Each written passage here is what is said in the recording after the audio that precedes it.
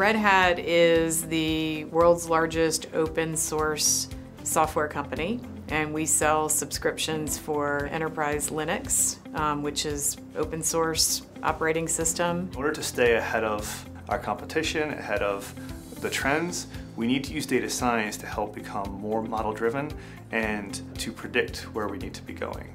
Modeling has been transforming the way Red Hat's been doing business. Being able to understand how people are thinking about our own organization, how people are behaving within our own organization, how our software is going to behave. All of that allows us to become more efficient. We have a new tool called Red Hat Insights. What it'll be doing is analyzing a customer's server information, for example, and then trying to predict and diagnose what possible problems could be using the data on the back end. The best data science outputs, I believe, come from lots and lots of collaboration.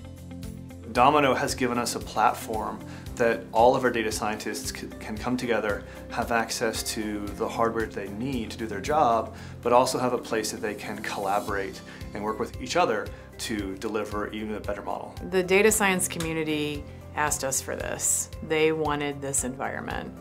Our investment in Domino has really paid off, probably a return of around 10x in terms of efficiency of our data science community. Our data science platform helps bring modeling projects to life. That's what it does for us.